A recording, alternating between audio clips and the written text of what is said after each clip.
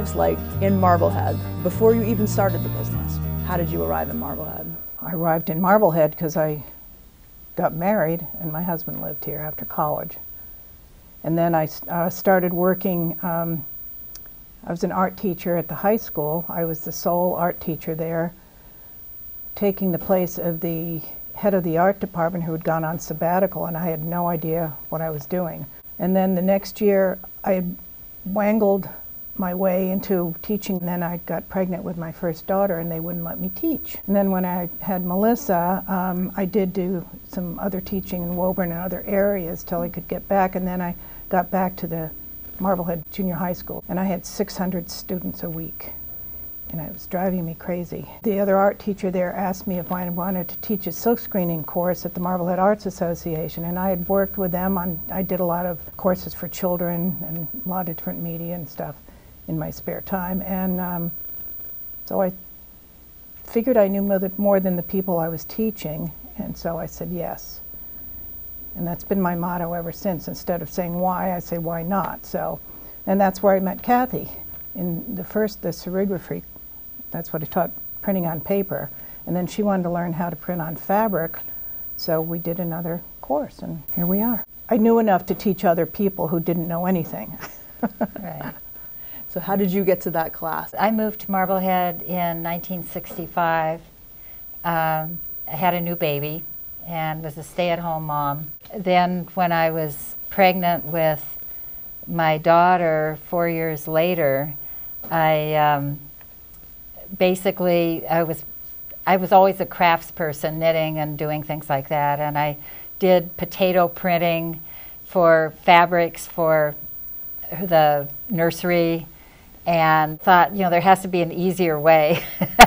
And so that's when I took the silk screening class from Molly. How did we go from a silk screening class to a business venture? We wanted to learn how to print yardage, and you know, and we were financing our printing by wanting to sell, you know, just some of the things we printed so we could buy more fabric and more ink and do it that way. The back room of my house on 39 Front Street, which eventually became a kitchen, but at that time wasn't, and we set up printing some tables there, and Kathy and I made our own, the frames and stretched the silk over them. We knew how to, you have to put the design on the frame and then block out the rest of the things so the ink dye doesn't go through. We did that in this tiny space, and we'd roll our fabric up and it'd get all these marks on it and stuff. That was in November, yeah, of 1970, I think. And then in that following winter, we decided to have open houses at my house, and we had our fabric out there. I don't know if we'd made anything at that point. Yeah, we had the neckties, remember? We had neckties, and we had some pillows. I think we made the baby quilts. Yes. Because we were thinking babies and for carriage quilts. So they weren't even crib quilts, they were carriage quilts. Well, that's what Lissa Carl, and then we invited anybody we knew who were interested in sewing, interested in design, interested in fabrics, interested in art, and they came. So the idea originally, maybe, was it not so much of it wasn't a business. Full-on business. No. It was to finance learning more about doing it and doing it. And we learned along the way some things to do and some things not to do.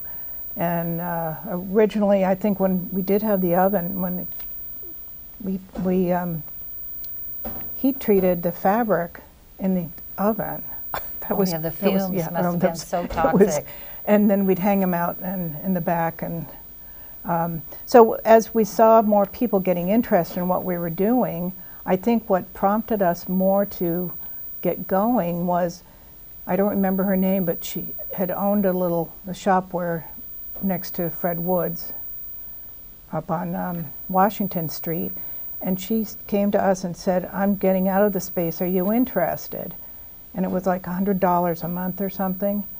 So I said, sure. And we moved our printing up to that shop, so we printed in the windows there. We had a table windows on each side of the center entrance. So people could see us. And we would be at these plywood tables, silk screening fabrics there in the window, and then the back room had the products. But when we were still at 39 Front Street, we got our first business, doing business as for the town. I guess we decided we better do that and not get into trouble if we were selling things. Mm-hmm. So in your first shop on Washington Street, did you have an oven in the back? Were you doing all the things you were doing? We took it to the laundromat. Yeah. There was a laundromat then. Where was the laundromat? The laundromat was where Fat Face is now. Oh, that's right. So there were bigger machines and they had higher heat and we could heat treat them. So the heat treating process was so they wouldn't run. Right. And we were still using oil-based paints then. Nobody told us about oil-based at that time. Yeah, oil-based, and it was really toxic. Yeah. So I don't remember how long we were there, but were you coming up? How did you come up with designs? How did you? That's the fun part. They were in our heads. Yeah, you just, you know, they're simple designs. They're just repeated. And Kathy and I were doing, because Marimekko was really popular then, and I think that's another reason you wanted to learn how to print on yourself, because it was expensive fabric. Our designs were pretty big, and which we modified later on, and we'd only print on a couple yards of fabric, I think, because that's all we could afford with the space. How did the name Handprints come? I don't know. No. Well, you know, I think we were thinking about the Key West fabrics, the Key West handprints around, and we wanted to have something with Marblehead in it, and they were hand-printed fabrics, and it just sort of caught. I don't know who came up with it, but between the two of us, it wasn't a lack of ideas. That's for sure. Yeah. So it just, and then when we incorporated, it became Marblehead Handprints Incorporated. But I think when we were still up at the first spot on Washington Street, I found an ad that we were open like 2 hours, or we were open at our house, my house, for a couple of hours a week, and not too many hours up on 78 Washington Street. It was limited. We had small children. And my second daughter was practically born on the printing table there on 78 Washington Street. So, wow. So you were balancing everything, work, life, etc. Yes. So that by being on your own, this allowed you to make your own hours and do what you needed to do. Right. Which actually was always something that we were able to do. That's why we were in Marblehead. We didn't move to larger, cheaper facilities for production anywhere. We always wanted to be near home so that we could come and go. And it turned out everyone could come and go, except, you know, the clerks in the stores. But it made it more flexible for us with our kids, and we just made it work. Because the expectation at that time was that you would be the caregivers and you would be taking care of the kids. Yeah. But after a while, I don't know about Kathy, but I had to, after they got out of, I did have somebody come into my house to watch the kids. Everybody thought that, oh, you can do your business and have your kids on the side, and that Boston Globe, or Boston, whatever it was, article about us, she thought we should have our kids playing in front of our silk screening tables. Susie and Melissa were in the cart and we thought they'd nap in the back room. Yeah, right. That doesn't work. So I had to, I had Mrs. Tutt, an old Marblehead figure, come in, and she took care of the kids. Yeah. Was it hard? I mean, were you working a lot? I know you was part-time, but you're working a lot, but you're caring for the kids. I mean, right. And then you had husbands at the time that were working outside of the house. Yeah, right. So it was us. Yeah. I didn't find that hard. We just made it work. Yeah, I mean, it was fun, actually. Because we had the two of us, we were available, so the other one could carry on when somebody else wasn't around. And it worked that way. That's true. And did your kids play together? Were they slightly different? Yeah, Melissa and Susie did. They were, they were a year and a half apart or something. When we moved to the next location, we had a print shop there where that clothing store is on State Street. The corner of State and Washington. And we would give cardboard boxes to the little girls, and they'd make houses out on the sidewalk. And you know, it was actually, it was a garage then, so we could just open the garage door. When Melissa started school, she was at the Gary School. So they'd come home, I guess Susie went somewhere else, but come home after school and come and stay with us at the store and at the and whatever. And you know, we just made it work. If I had started the business by myself or Kathy by herself, I don't think it would have worked. An adventure in a way. I mean, I think we had no idea that it would become a complicated business. And so quickly, when we looked at the timeline last night, I was shocked to see what we did in 4 or 5 years. Yeah. I mean, really, it was amazing. And I think we would have been more intimidated early on if we'd known what would happen, but we didn't know a lot, so we just took our chances. We sort of backed into the business, but I think that was a good way for us to go instead of saying, oh, we're going to do a business and here's our business plan and this is happening, that's going to happen. And it was sort of an organic growth, I think. Well, and we also started it with $50 each. Yeah. Well, in today's money, I don't know what that would be. Maybe 100 to today's money. But we would use what we maybe did with 150, but it wasn't very much. We'd go over to this fabric store in Salem, and I don't remember the name of it, and buy our yardage and come back and print on it and sell it and go back and buy some more. We got a 10% discount, I think. But we always had those little girls with us who'd be running around, you know, while we were. I mean, we just made it part of our lives. It was fine. You know, one thing that the context of that, I think, is that there were a lot of women doing creative businesses. Marblehead was a very creative place at that time with crafts. And, you know, Julie Keyes had a ceramic shop there, and then men actually too. Charlie Kellogg had a sandal shop. There were 2 sandal shops. And that jeweler. And Skip somebody had silver, and then Tori had started her business. And Betty Brewhouse with her kites. And the two, the weaving Marblehead. Yeah, the looms. Buchanan sisters and Jeanette Harvey Bart and Joanne. Can't remember her last name, had Marblehead looms down at the public landing. So it was something that was not, I don't think we were battling anything to get into the marketplace. It was sort of a very creative time here. There was even a head shop here. There was? Where the bus stop is now. A what shop? A head shop. A head shop? For all marijuana paraphernalia. Which is common now. But no, but I mean, Marblehead had a lot of, it had a lot of rentals at that time, not condos. Yeah. And it attracted a different, you know, maybe a lower income kind of person. And it was also the 70s when all of these things were very much in the air, all this creative, you know, people were doing macrame and the, you know, the garden spot where you are now had all of these materials for handcrafting. That's right. And then Martha Mayo had the flower shop too across the street. Right. Yeah. It was a time of very much that was in the air in Marblehead. I don't think we questioned it at all, what we were doing. We just did it because we wanted to do it. Right.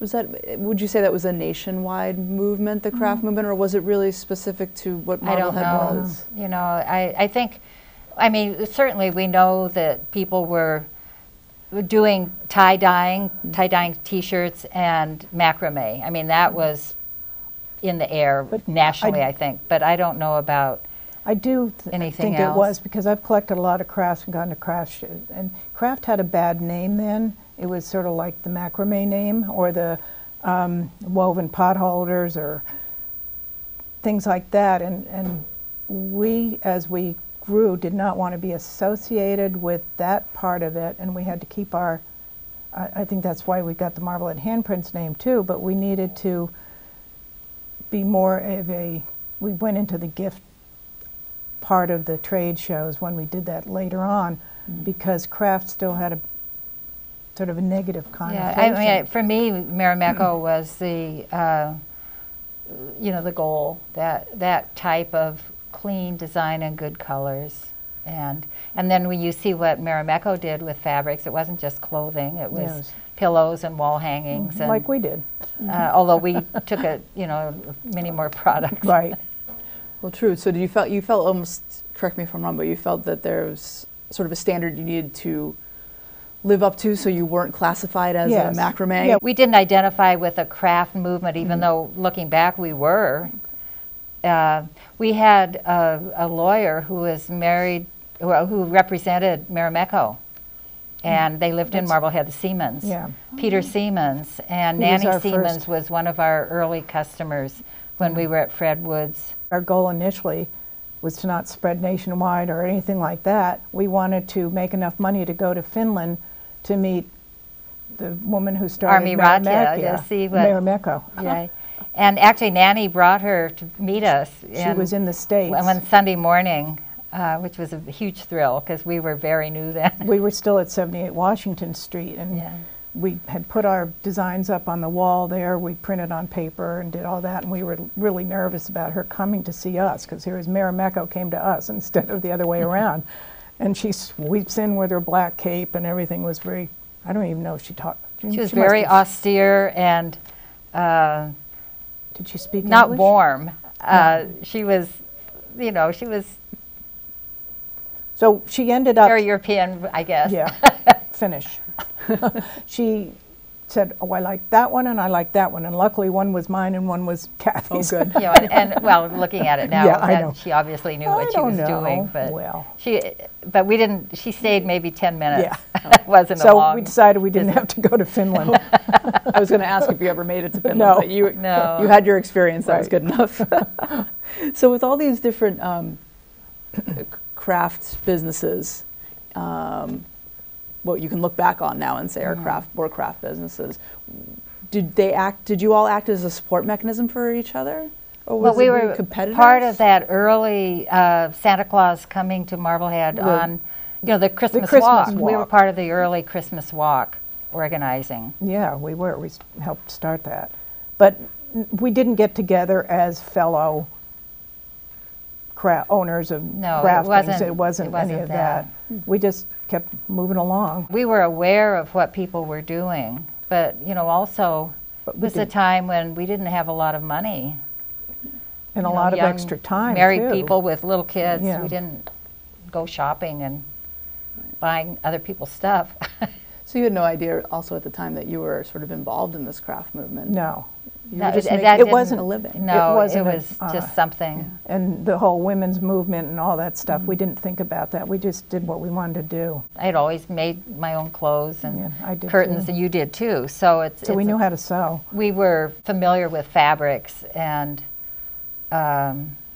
had, you know, certain ideas about what were nice fabrics and quality, and that was important. Yeah, and right from the beginning, that was the quality, and that's what we,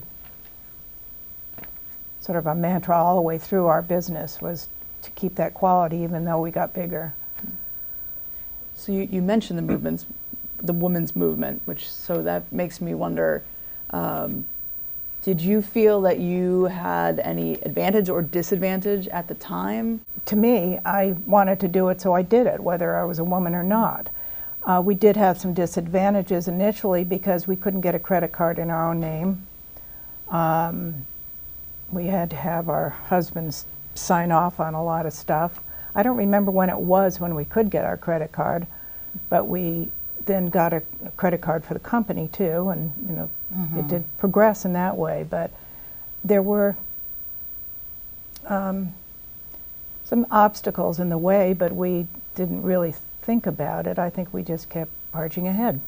In hindsight, what would you say some of those other obstacles were? Well, under capitalization at the beginning, Yeah. $50 each. Getting money. Every time we had, looking at the timeline, we saw how early it was that we needed a lot more money. 1972. Yeah, 2 years, or We a were- year, we year and a did. half. And we had to finance an order for Saks Fifth Avenue in New York. That's the first time we went to the bank. And we had to go to the bank and, you know, we had to basically, I mean, of course, Prove. they wouldn't take our signatures alone, our husbands had to, and then eventually we had to get a We second second mortgage on our houses. Wow. At one point it was still in the 70s probably. Right. But we would not have gotten money if we say we're starting a business and here's what we want to do. But because we had the order in hand from Saks Fifth Avenue We could, yeah, we could finance And then that. they ordered just for their Fifth Avenue store. It was in 1972, after we had just started the canvas line. And why we thought we could do that, I don't know. But we said, well, let's wholesale. And I picked up the phone and called Saks Fifth Avenue, and we got an appointment. So it was easy. But then when they had 22 stores. Yes. And that meant 22 billings, So we had waiting to for 22 payments, buy the canvas, print on it print the canvas, have it all manufactured, ship it, and before then we got our money. Yeah. they would wait as long as they could to pay the 22 bills. Yeah. And I do have all the original orders from the 22 stores and still, so Wonderful. you can see where, I remember when we were shipping them, we didn't have the money to buy fancy packing stuff. So we went to the grocery store, I think probably went to Penny's and got boxes, and we were deciding who's going to get the Huggies box and who's going to get the... Right. So that was really the impetus to go and get more money. You Right. needed to, because you had We to had pay for to. these things. We had Yeah. no choice. Otherwise, you were able to just sort of sell what you had, Yeah. buy more, sell, Right. buy On a very more, small but- scale. And Yeah. But that was the start of... So other than needing this financing, how did Saks Fifth Avenue approaching you change your business? Well, it made us visible. they did a I think window on they- Fifth Avenue. And with Kathy our and I bags. took the train down and stood in front of the window with You our have little the picture in the kids. file. Yeah, of the window, but not of us standing in front of it. No, we're there. I think we're, or you maybe we're think not so? there. No. You're right. I don't think We have an official window, I think, There. from Saks Fifth Avenue. There might be but a photo we were of listening us. to people, Right. you know, what we were doing. And Rock Resorts, which had 4 hotels in the Caribbean, was across the street. And they saw the window and then David commissioned Rockefeller. us to, did we do all 4? yes, I did Caneel Bay, Sarah Little Mar Dix, Beach, Sarah Mar, and what was it? Dorado in Dorado, Puerto right. Rico. Yeah. And the only thing was we didn't get invited down there. But we did designs for each of the resorts in both, and we printed on both canvas and the lightweight fabric and manufactured products for them. They didn't sell the fabric. So by this time, you're beyond your neckties and But your that's, quilts. this is before 5 years. Yeah. That's right. That's what's Yeah. I I amazing. mean, what is the timeline with Rock Resorts? In 1972, Okay, and so probably it was Rock shortly Resorts after was that. 73 probably. And then, yeah, we did, that started other special designing for other, besides moving us to the next step in Marblehead in our bigger store and having to fill it with all the products. We were doing this other stuff on the side, not on the side. And that was, a part of the. and so 70, well, then we did the Boston 1975, Symphony and the, Museum of Fine Arts. right. We did that first. I remember going in there and doing drawings of weather vanes, and I don't know if you did all that stuff too, but I remember and then they picked out, we put some designs together and they picked out what they wanted, and we manufactured for their store. And my mother always said, well, my daughter was in the Museum of Fine Arts in Boston. So And then we also did Boston Symphony For the bicentennial. and something for the New York City Ballet, and I don't know what that It was. was because one of my college friends worked at the New York City Ballet, and that's how I got the contact. And But this is still within the first 5 years. how many people are working for you now at this I point? don't then? know. We had Everyone was part-time. Early on, we brought in a third partner, Nancy Foster, and she was an Stitcher. expert on canvas. So she knew how to design bags and how to stitch bags and how She to worked for Port train Canvas. people to do that, Well, primarily and we sailing went bags to at the beginning. Ted Hood's Sailmakers was down at Little Harbor, and we used to buy canvas from them. And it was really heavyweight canvas. And then we did go to Banger, we got our other suppliers, and they're the ones we bought our first industrial sewing machine from them. Because you can't stitch canvas with a regular machine. These real heavyweight old Singer machines. Yeah, industrial machine. So Nancy used to sit in the back doing the stitching, and we'd be in the front printing. Industrial cutting as well. You layer canvas and use a skill saw. Or not a We skill had- saw. no, we had to Is get it a cutter. standing? What is that? It was a cutter. Standing saw. It was for cutting fabric, Right. and you'd go through a number of layers at one time, so you wouldn't have to do individual But you have these Saks Fifth Avenue contracts and all these other ones you mentioned, and you're literally still doing the printing. You're standing there doing the Right. printing. We're doing the Yeah. designing and the Yeah. printing and running the business. I found, going through my boxes in Annapolis, the very first sales book that we had, and I don't know if it was when we were, I know it was 78 Washington Street, but I don't know if we had it when we were down in my house. But it's what we bought, when we printed it, and who we sold it to, and so we kept records right from the beginning. What year did we move to the corner?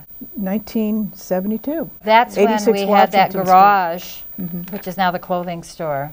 And we had a factory on the 3rd floor. So the printing was done in the garage. It was, The 3rd floor was a factory and desks for the office, basically. and it was the old Chadwick's hardware store, and people were really sad to see that go. I love printing, so I would usually print with whoever that was. We had Joey Schwartz, and we had And we had a number of people. a printing. number of people who would print. But we only expanded to 6 yards at a time instead of 2 yards at a time. I think that's the maximum Yeah, we the could table do. was 6 yards long. But it allowed us to be more creative on printing on different types of fabrics, like corduroy, and we did a lot of experimentation. Velveteen. So when we found that we were expanding to the point where we couldn't keep up with the production is when we went to other hand printers. We just couldn't do it anymore. But there were, people, and the first one was Lawrence, wasn't it? He did Yeah, up in Lawrence. they did. I can't remember the name of the mill, but hand printing. printing. I think they did wallpaper and fabrics. yeah, there. up in Lawrence. So tell me about your workforce then. Was it mostly, you said it was part-time? Most Was it people were part-time. Mostly female or? We had All female. basically one male stitcher later on. We can't who- remember his last We can't name. remember his last name. It was He would Charlie. come and pick things up, and he and his wife lived in a trailer somewhere in Salem. But he used to stitch in the upstairs too. Not up in, On when we on moved the across the right street, yeah. State and well, yeah, that's right. It was across the street then. But Well, we had one design, someone named Charlie Allen, who I just recently connected with, he brought in a design early on, which I hope we bought it from him. I don't think we just took it.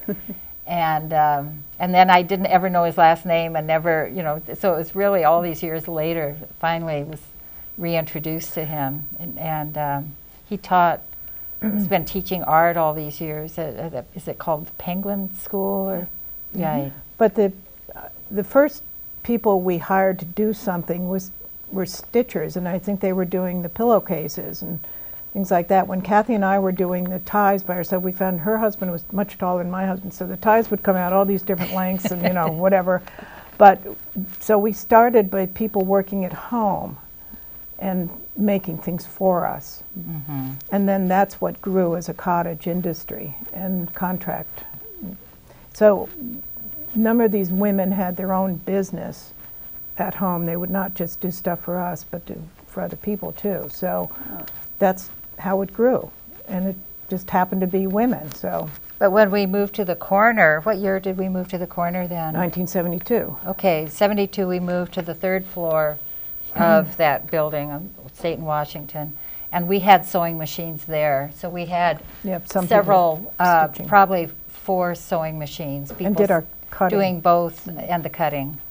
So you had Yeah. people working for you. So we had people who would come in-house. there and work. Well, and we had to develop our own But patterns they could take too. things home. We would set up packets and people would come and get the the whole packet of the zippers and the cut pieces and then take them home. But So, It's like outwork. well, Yeah. we were very organized. We were amazed at all the stuff because you couldn't just give people stuff to sew and hope to sell it. We had orders too. And then some people like to make Becky bags or whatever. Some people like to make zips. And so we had to divide our orders up and who would be stitching what. And that's what I think Lois and Colleen did. And they were probably full-time at that point upstairs in the factory. And it wasn't. well, they were supporting themselves doing it. Yeah.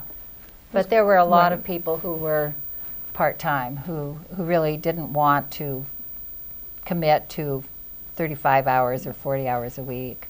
Do you think it is coincidental, though, that they were women, or was it because they could work at home, take care of kids, or is that not the case? I don't know. I don't know who stitches canvas in Marblehead. I don't know. It's just that they happen to be women. And it wasn't a thing on our part, oh, we're only going to employ women because we're part of this women's movement or anything. We just did what we could do to make the business move forward. Absolutely. What was I just So then it was, what year did we do Nantucket? Because that was also the 1970. first 5 years. 1973. You expanded so rapidly. Yes. It's And- important to keep that in mind. Yes. I think. Well, it was this enthusiasm and a little bit of impulsiveness, I think. Well- We knew someone who was flying to Nantucket. You know, maybe we should go there and look for a store. Wouldn't it be So fun to have a store in Nancy, Nantucket? go to Nantucket and see what you can find. And sure enough. And it was a terrible, I mean, it was a store on South Wharf. It was a little tiny little. It was, the lease required that we be open April until Columbus October Day. or something, yeah. And no one was there, and there was no heat. It was like, yeah. And, it was, Well, I mean, you know. We moved 2 other moved, times. Yeah, and, 2 other places, but. and the store was there until the end of our business. Yeah, so. we're there 13 years. So you expanded rapidly. You're all over the eastern seaboard, if not beyond that at that point. All over at that point. in Marblehead, Nantucket, Nantucket. and New York, and eventually. But farther New York, the afield. other thing that we didn't know, I mean, there's a lot we didn't know. And we didn't know that Saks Fifth Avenue would be seasonal. And so we thought they'd be having canvas bags forever. Yeah. And of course, after summer season, they wanted leather. They've moved on to something else. And so, you know, there were no more Saks Fifth Avenue orders. But did they bring you back the following year, or was it No. one and done? No, it was that one year? off year. Well, over the years, we had other experiences with large department stores like Jordan Marsh and lives at Bullock's in Los Angeles, and we finally realized that we couldn't do it that way because they'd take a cut off the top, and we couldn't make any money on that. It just got our name around. And when we did, Bullock's had ordered a whole bunch of deck chair covers, I think, and then by the time we were ready to do it, they changed buyers and they wanted to cancel, and we said, you can't cancel. We bought all this stuff. And that also got us into, when we were wholesaling to small boutiques, our thing was 50% down, the rest COD. We could not wait for the money. Right, yeah, that's one thing we And that's- learned. it But kept- all of yeah. this was learning by doing. That's what I was going to ask. So Yeah. you didn't have a business sort of degree or background necessarily, but you learned while Right. you were Right. growing this business. And Early on, we generally it worked, and you know, sometimes it was harder. early on we couldn't remember when we got our accountant, but he ended up being our accountant. We think it might have been we were using Peabody and Arnold in Boston, of lawyers, and that was probably because of Siemens, who worked there, and then we worked with them throughout our business. And we think that it was them who recommended our accountant, who was in Framingham, because we wouldn't have known him. He's a CPA. And he turned out to be a teaching accountant for us. We would do all the work, and we'd sit down with him, and Kathy and I divided up all the financial stuff in the business, and she'd do the payroll once, and then I'd do the payroll, and we'd do, you know, so we knew what was going on. And then we would hand him all the stuff to do all the tax preparation and the profit and loss statements and things like that. So you're both doing the creative and the business yeah, side. and the was marketing, shared. and the, you know, everything. It became a little bit more divided in that Molly was more comfortable of being an outside person. And I really, you know, I like making things. I was the face of Marblehead Handprints. Right. No, Molly would be on an airplane and she'd be selling Marblehead handprints to the person next to her. I would never do that. Yeah. So our personalities complemented each other that way.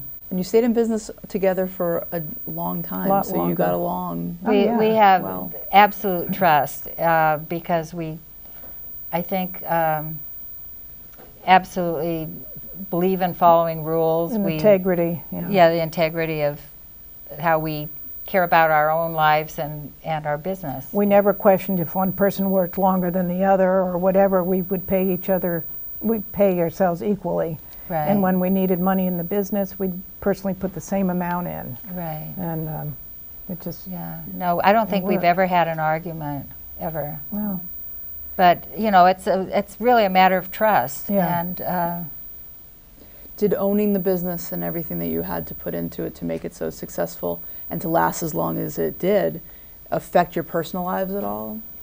If I can be so bold as to ask that. well, let's put it this way. Both of us were divorced, I think, 4 years into the business. right. Yeah. So it was a period at that time in the 70s when that was happening a lot. Everyone is also, they were doing But- crafts and getting yeah. divorced. But then you're divorced and you're still raising your, Well, I was your a single children mother for and- 7 years, and I had Right. to, yeah. we had to make it work because I didn't want to have to go into Boston to get a job. Can I ask how does that work with the, you mentioned earlier, the business issues, getting a credit card, getting a loan, you needed your, at that time, husband's co-signature on Right, that. So what happens right. when you're a single? Established enough. Okay. I mean, what, Right. 4 years? Whatever. But, I mean, we had, I don't And know. I think the laws changed too. I don't know when they changed, Yeah. but I don't recall having any trouble No, personally getting Okay. credit cards or anything opening like our that. bank accounts and stuff. And But then, what year did you move to Annapolis? 1981. Okay, so that was 10 years in. And how did that change the business? I met my now husband of almost 40 years in Marblehead, but he was living in D.C., and we commuted back and forth for 2.5 years, and I thought, oh, something's got to give here, and of course it was me. So I said to Kathy, I can't move, and she said, oh, well, we can make it work. So at that time, we were having all these other stores owned by other people, but they were Marblehead handprints around the country, and we were doing national trade shows, which I was overseeing. I did all that stuff. Kathy didn't like doing that, so Right. I She was in got marketing, the outside outdoor marketing. business, And, and I'd do the trade shows, and I started in D.C., Boston, New York. We did San Francisco once too. So I was able to keep control of all of that from a distance. And then I opened a store in Georgetown too. It's even doubly impressive because there's no email. No, there was no computers. There's no computers, right? Exactly. So you're on the phone with these people. Yes, You're right. mailing. that's you're why you've mail. got boxes of papers. That's right. Yeah, and that's why when we did the Saks Fifth Avenue store, I was on a panel up at Skidmore College and talking to the students about the business, and a student raised her hand and said, well, how did you get that order? I said, well, I picked up the phone. And none of the students pick up their phones anymore, and everybody laughed. It turned out that a woman in Annapolis, a young woman, was married to a sailmaker who was college roommates with Robbie Doyle's wife here in Marblehead, and she came up to visit, and they came to our store. And they said, oh, this would be great in Annapolis. She wanted to have a business She in had been Newport. a school teacher, yeah. Right. So they came to us. And throughout all those years and all the other businesses, we never went out and sought the business. And that's kind of really rare, I think. These stores were, La Jolla, California, All Houston, over. Texas, That's Indianapolis. what I mean. It's nationwide. Yes, and it was a certain part of the public, Florida. and it wasn't just a preppy look or whatever, a certain element of the public who liked what we were doing. And we started out, the first two, and I just found the papers today, as franchises. And then it was too much legal burden on us to be in that business. And we worked out with our lawyer a distributorship deal. So like a license to use the name. they licensed to use the name, and then because they wanted to look like Marblehead Handprint Store, we could not dictate what they bought. But every year, or every quarter, I guess we'd come out with our products on a wholesale sheet. And when the store started, I think you might have done it too, but I remember doing sample things for them to start their store, sample orders. It allowed us to manufacture more, so we could then go to other manufacturers to have our designs put on things, because then, not now because of all the computer generated designs and everything, but we had minimums we had to do of like 10 dozen or something if we wanted to do mugs, and we couldn't afford to do that on our own. So like with the, I can't remember who did our mugs, but they then sold them wholesale and we could buy them for our stores. So it would allowed us to go out, and we did this with clothing, we did this with paper products, we did it with Right, a lot. glassware from Libby, glassware, matches we had, you know, the little Marblehead matchbooks. So it allowed us to expand the product line because we had the stores, more manufacturing capability. But it was also more work on our part because, you know, we look back through our records and see all our production lists. We didn't just buy the canvas and other fabric and have it there ready. We did it according to our orders. So we didn't have a lot of inventory sitting around. Right. So we would make people do an order 6 months ahead of time for Christmas or whatever, and I guess I was doing all that and sending it Right. out to them. And then we knew what to buy for our raw materials and how much fabric we had to print, and that's how we kept control of it. We needed to put time aside to design because we were running the business. So we had I think by June something, we needed the designs, and we each did 6, and then they were put into the calendar. We would choose occasionally from the calendar for new fabric designs, but we didn't do All of 12 them. new fabrics No. each year. That gave us a deadline to come up with the designs, because otherwise we were going in a lot of different directions. Did other people come to you with designs? A couple. I think you alluded to that. We had, Just Charlie no, and we the- had, no, we had Oh, employees. Joey. Joey Schwartz did 2 or 3. Linda Wallace did one. My daughter did and one. Libby Inslee did Yeah, the fish. the fish. The fish? Oh, Yeah. really? Libby Inslee did the fish. Remember Melissa did that thing in 5th grade, and it's called Melissa's Print now, but I did it into a repetitive thing. So it wasn't just us, Yeah, you but see. we were the yeah. majority. But that was, you know, I mean, we tried to make the company interesting for the people who work there. If they had an idea, they could pursue it. We said, take some fabric and do Yeah. what and bring it back, and if we liked it, we would.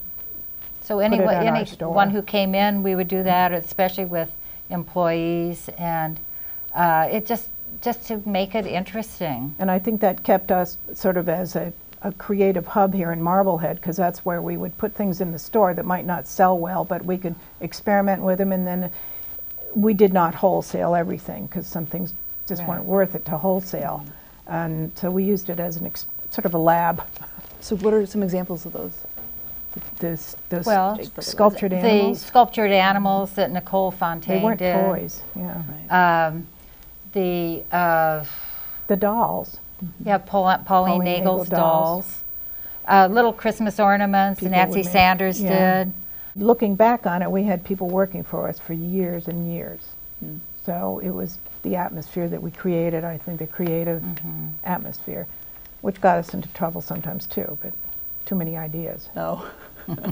Too many ideas to do anything with? Well, or and that's you were what able made us to- go in a lot of different directions Right. sometimes. Yeah, I think it was, as I said, sometimes we were impulsive, and I think that was good energy, but you have to be a little bit moderate sometimes.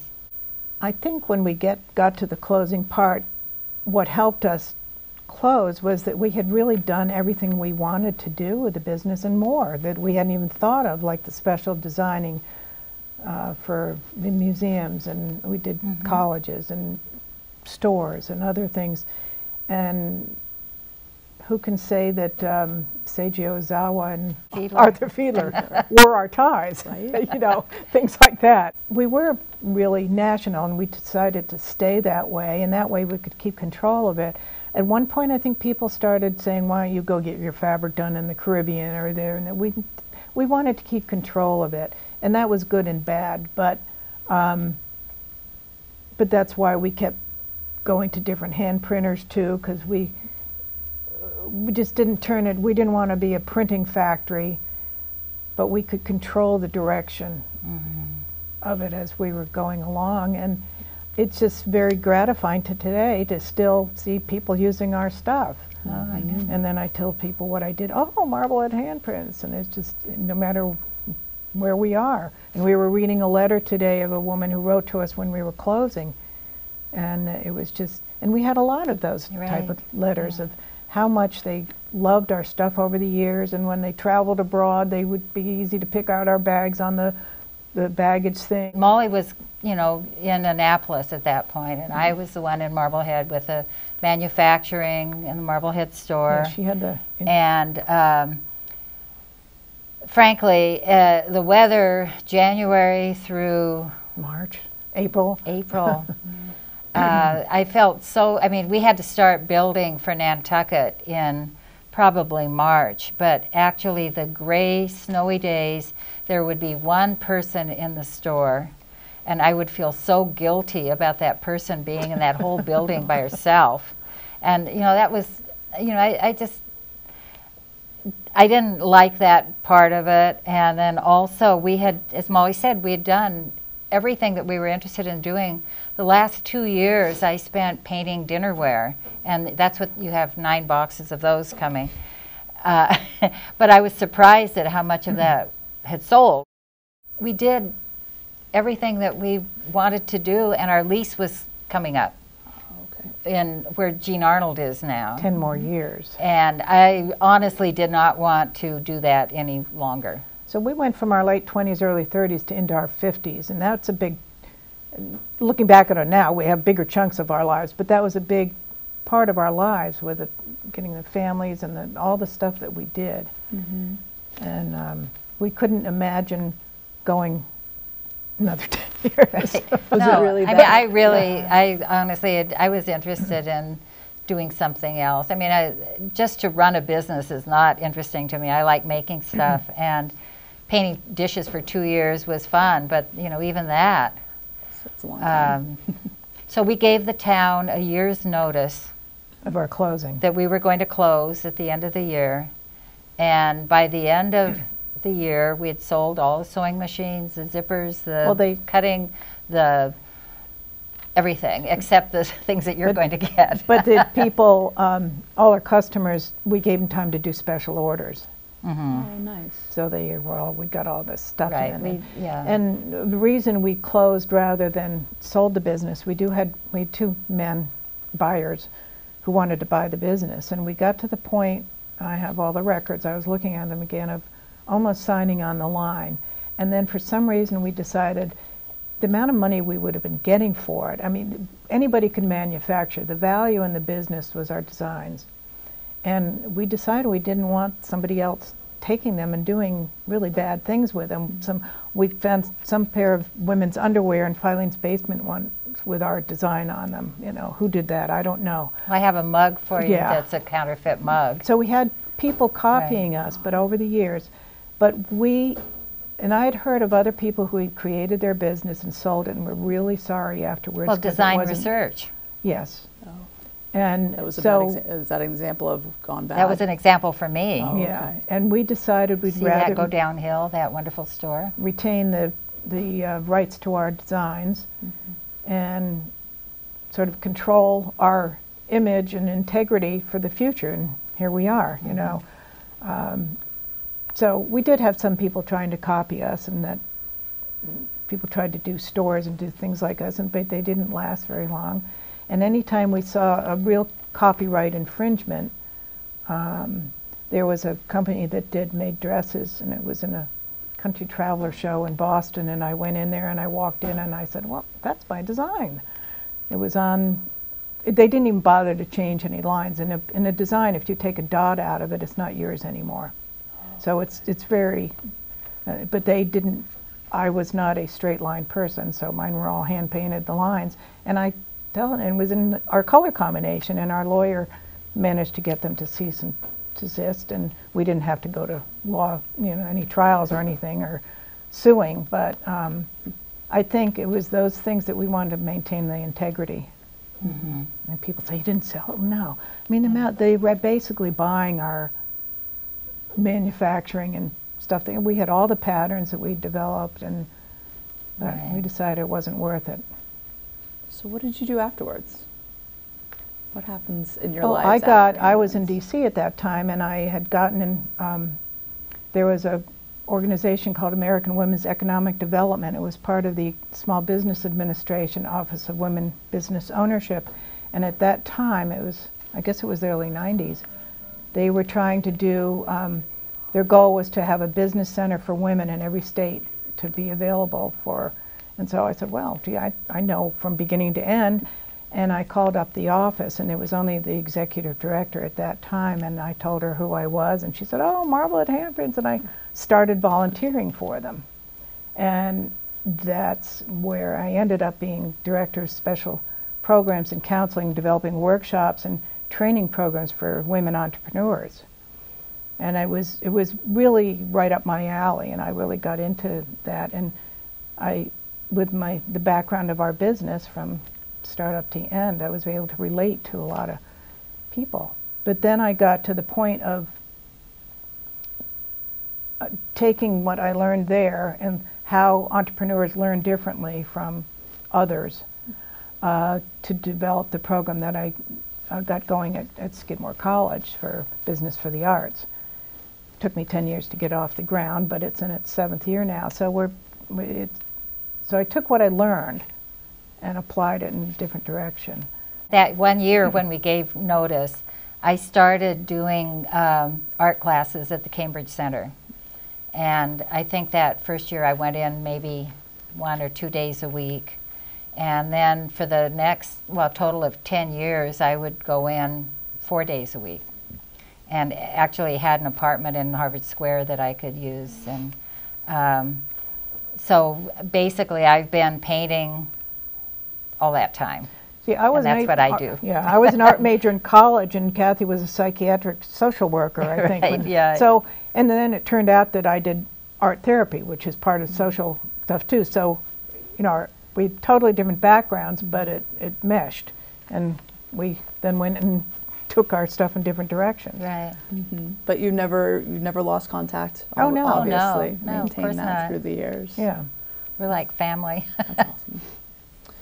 So, don't be modest, but what would you say the legacy of Handprints is still to this day in Marblehead and beyond Marblehead? One of the reasons I saved all this stuff for 20 years in my storage locker is that it really, you know, I know a little bit about Marblehead pottery and Sebastian figurines, but that's about all I know of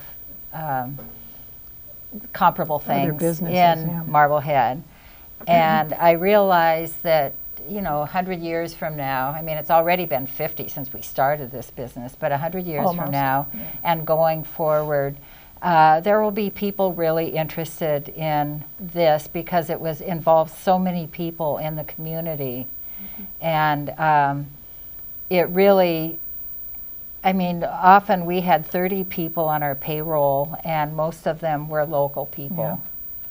Yeah. And so that's what I view the legacy as being. And I was so pleased that the museum was interested in appreciating this for the future. Kathy thinks that there's probably not many people in Marblehead currently who might have known who we are, but everywhere I go, I can't believe you had Marblehead Handprints. They were like, and it feels like it's, as I said, this article that was written about me this summer up in Maine, and it was because she knew I did Marblehead Handprints, wanted to do the story of it, and it turned out a woman who worked for her had a Marblehead Handprint bag under the counter.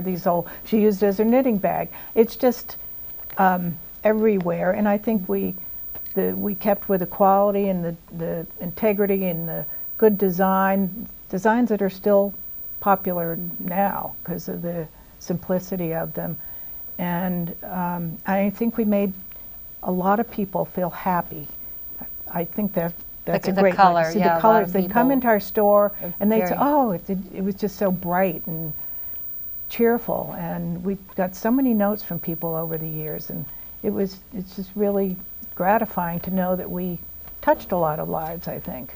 When we mention Handprints today to people who are younger than 50, who are in their 30s and 40s, it's positive memories and they're positive present too, because they still have their bags. Well, and Because they were people so think we were just a wonderful. bag company, but we Well, had right, 300 and and not some just- products. Exactly. And I think at our 10th year anniversary, we had the old bag contest, remember? We had a lot of Right. things around the anniversary time.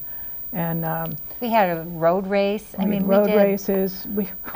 What else did we do? What? It just, We taught classes there. Yeah, we did. We taught- silk screening classes, quilting classes, home decorator things. Remember, we would have people come into the we store. did decorator show houses, I did that too. using Pat and A lot of the and paint. what's his name? Pat and what I don't paint? remember, but I used a lot. It was in Medford. Couple who or did something. professional decorating. But again, that was another thing. Said, I don't know how we found out about it, but I said, oh, why not? And so Kathy said, well, you can do it. So we have great college photos from that. But I used a lot of people in Marblehead to help me. We did the carousel antiques, and we had flowers by Mayo, and we just brought a lot of people in. And then somehow I got a painter to come in and do it. It was a girl's bedroom, and he found out we didn't pay him, and he found out other people being paid. We were good at getting people to do things for us, and it worked. Absolutely. And we worked in fabric showrooms in New York and San Francisco. It was a springboard for me to continue in another direction, but along the same lines of learning. While we were in business, I think you made me go to this financial management for non-financial managers. It was a place in Boston. It was like 2 days of rolling my eyes. I went and sat in on Harvard Business School audited classes, and that was frustrating to me because I couldn't talk, and they were talking theory, and I wanted to say, what about the budget? And so that's where I learned too that entrepreneurs learn in a different way.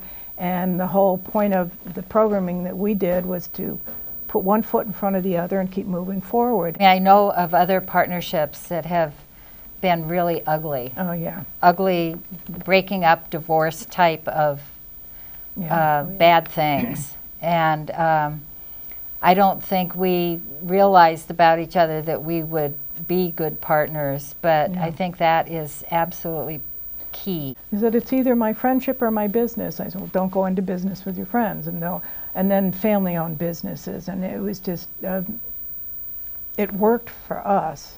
It doesn't work for everybody, but it was, But the basis of our relationship at the beginning was silk screening. yeah. And then we became friends, over the years, and trusted friends. But still a matter of luck to some degree that you did get along so well, and then Well, I think it is because it was. Well, I don't think we would have decided to go start printing together if we hadn't. No, felt that's some right. There clicked was in some way. right. Yeah. a compatibility, but it's I mean, like our third partner, Nancy Foster, didn't want to or couldn't sign some of these. Well, actually, she didn't own a house to sign a second mortgage when So we she had to wasn't get as this financially finance. responsible. So she wasn't as financially able as we were, and We eventually bought her out. But yeah, that did not work. And then you get 2 against 1 too when you have 3 people. Yeah. So That's hard. Kathy and I said, we're it. In a way, you make it sound so easy. Oh. So you're so successful so quickly Yeah. for so many years. Yeah, the energy. I think part of it was the energy and enthusiasm, and I mean, all entrepreneurs are optimistic. But we were Which is- realistic in a lot of, Yeah. So anyway, that's it. Awesome. in a nutshell, yeah. The end. Yeah. Thank you.